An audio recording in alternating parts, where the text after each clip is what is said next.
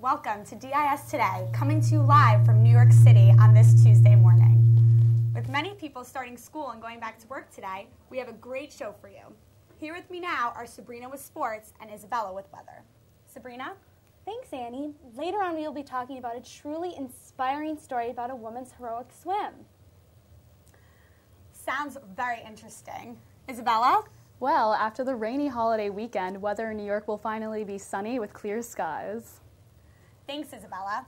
In other news, yesterday President Obama met with the Republican Senators John McCain and Lindsey Graham regarding his push for military intervention in Syria. Obama is seeking support from Congress, and this meeting may be the first step towards his goal. McCain and Graham had previously expressed concerns that Obama's plans would consist of a random attack to punish the Syrian regime. However, after meeting with the president, they both feel more confident that the White House is developing a better strategy that would weaken the regime of President Bashar Assad and boost Syrian opposition forces. Obama's work does not end here.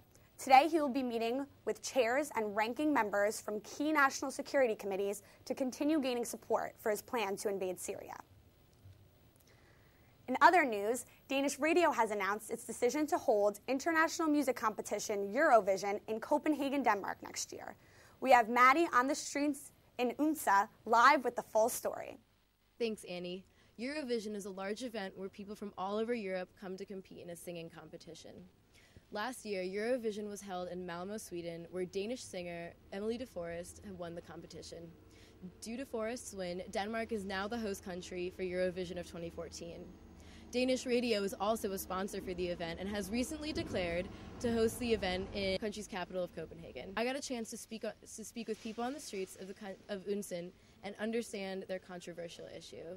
How do you feel about Danish Radio's decision to host Eurovision in Copenhagen versus another city within the country? I'm glad for that because it's tourism for the first, and it's economical good for Denmark. Will you be attending Eurovision 2014 because it's being held in Copenhagen? It's the better is depend on where location is. If it is in Jylland, in Herning, maybe yes I will. Eurovision hasn't been held in Denmark since 2001, so how do you feel about it being held in 2014? I think it's going to be a big event that's going to attract a lot of people here. And probably it would be better for the tourism from the other European countries to Denmark. Being 2001 all over again. Would you like to see Eurovision be held in? I'd like to see it held here in Odense. Also, I think it's the center of Denmark to be the best thing for the Danish people. I could also see Aarhus as a good town. It's a big city. And there you have it. Looks like people on the streets of Odense feel pretty similar about the DR's decision to host Eurovision in Copenhagen in the spring of 2014. Now back to Annie in the studio. Thanks, Maddie, for an interesting update.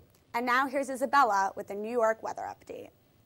Good morning, New York, and now for today's weather forecast. It is currently 82 degrees Fahrenheit, and widespread showers and thunderstorms will develop in mid-morning. It's partly cloudy and winds are light and variable with an 80% chance of rain. Today's high will be 82 degrees Fahrenheit with 40% chance of rain. There will be a humidity of 94% with winds moving northeast at 6 miles per hour. A push of colder, less humid air is heading for New York City and the northeast this Tuesday evening.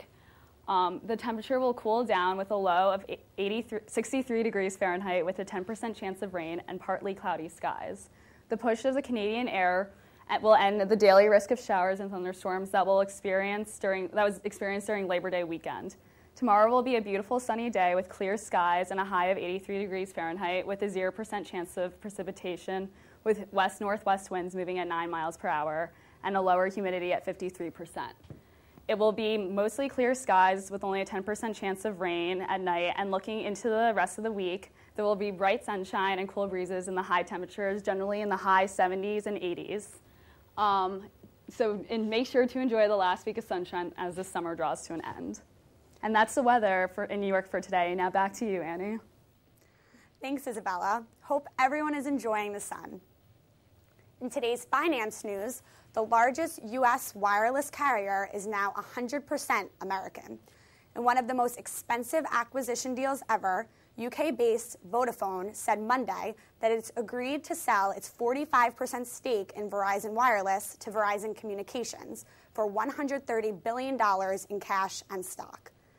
Once the transaction between Verizon's CEO, Lowell McAdam, and Vodafone CEO, Victoria Caleo, is completed, Verizon will wholly own the wireless unit, giving the company more flexibility and options to manage growth in the lucrative mobile data market.